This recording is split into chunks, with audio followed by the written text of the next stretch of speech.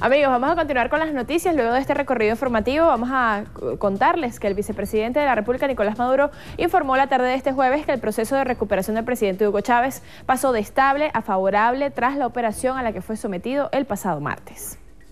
En las últimas horas, dicho proceso de recuperación ha evolucionado de estable a favorable, lo cual da pie para mantener el diagnóstico de una recuperación creciente en la situación del comandante Hugo Chávez. Nicolás Maduro llamó al pueblo venezolano a continuar en oración, al tiempo que agradeció las manifestaciones de apoyo recibidas desde distintas partes del mundo en favor de la recuperación del primer mandatario nacional.